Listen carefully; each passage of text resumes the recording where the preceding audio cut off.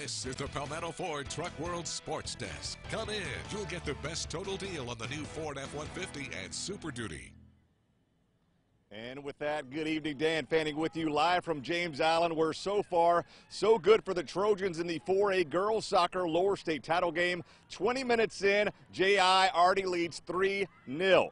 James Island won the 4A state title last year. Obviously, they're trying to do it again this year. But they're playing all year with a target on their back. And how much pressure has there been to perform this year? There's so much more pressure. Obviously, every team is getting better. We're getting better. But us being the new team in 4A last year, no one really knew about us or how we'd play. And then we came out and pretty much smoked it. But this season, obviously, everyone wants to win, wants to be the reigning champions.